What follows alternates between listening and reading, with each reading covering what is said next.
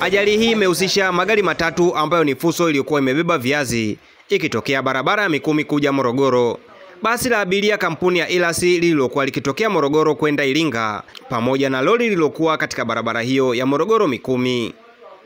Kwa mujibu wa mashuhuda, chanzo ni uzembe wa dereva wa basi aliyetaka kulipita lori lililokuwa mbele yake bila kuchukua tahadhari, ambapo katika jitihada za kujihami ndipo basi likagongana uso kwa uso na fuso, huku lori likiacha njia na kupinduka pembezoni mwa barabara.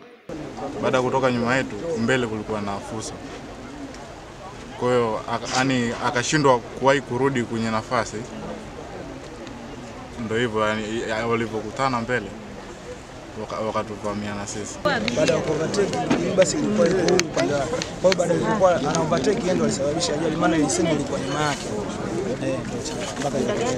Majeruhi wa ajali hiyo ni abiria waliokuwa kwenye basi, wanapatiwa matibabu katika hospitali ya rufaa mkoani hapa.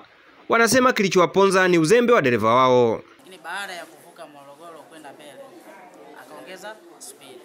Sasa katika kuongeza speed kulikuwa kuna magari yanashindana. Walikuwa kama wanashindana. Alitaka amuovertake mwenzake ili awe yeye mbele.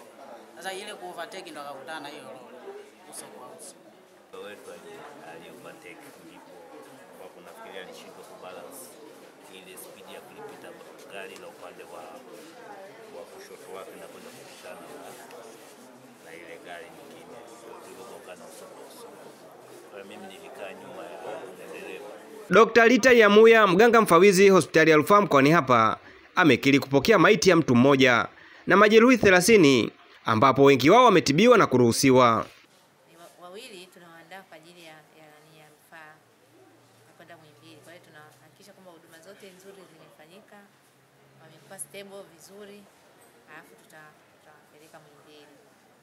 Na kuna wachache ambao tukishawashughulikia hali zao zikiendelea vizuri, tutaendelea kuwaruhusu kwa kadri hali itakapokuwa zinaruhusu. Na kuna mmoja ambaye tumepokea ni maiti.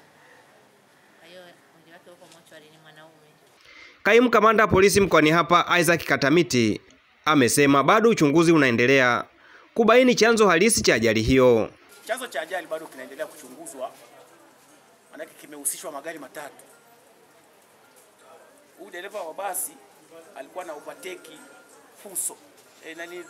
Semi ambao nalo lilikuwa linaelekea njia ya kwenda Iringa. Kwa katika ku overtake kule ndio akakutana na yule mwenzie wa fuso ambao alikuwa anatokea njia ya Iringa Mikumi kuja mjini. Mwili wa marehemu upo katika chumba cha kuhifadhia maiti hospitali ya rufaa mkoani hapa, huku majeruhi wakiendelea na matibabu. Kutoka hapa mkoani Morogoro, Omari Huseni wa Star TV.